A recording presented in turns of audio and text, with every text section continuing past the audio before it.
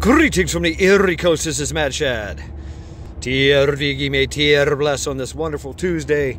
It's slightly cold. I don't know, 39 degrees maybe. It's full overcast. It's a good day though. I'd say.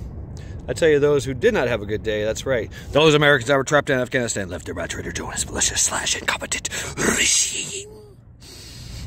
At least we forget that 13 servicemen and women died at Abbey Gate, Kabul, Afghanistan, along with 200 other poor souls and 300 plus people that lost arms and legs and limbs. Things that don't grow back, and a lot of them were service members as well. Every day, never forget whose fault this is.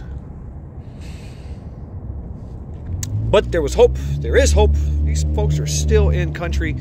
And that is Task Force Argo, Task Force Pineapple, Project Access, Project Dynamo, Christian Coalition, Mighty Oak Foundation, just to name a few. And the only ones that I really know, actually. Yeah.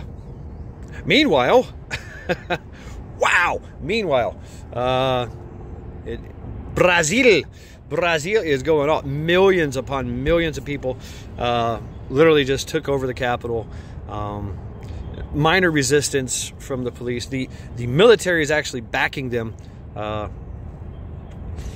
It's nothing to see the military in with the crowd, that kind of thing. Or they just say, "Hey, this is our building. Go over there.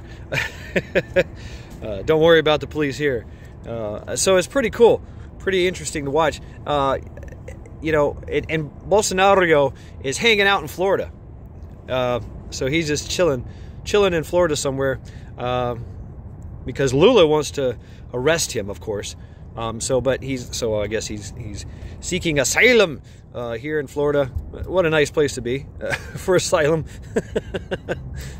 So there's that. Yeah, watch that intently. That's some interesting stuff there. And oh yeah, Hee-Haw, she said that had expressed an interest in extraditing him and arresting him for crimes he has not even committed yet. Just the kind of like the whole what's going on with the Trump thing and whatnot, what have you. Know what I mean? Know what I mean, Vern? So a little wordsmithing there, I guess, is necessary. So watching that all unfold as it pertains to us here. Way to go, Brazil, man. Way to go. So, this has been Mad Shad. Every day, never forget.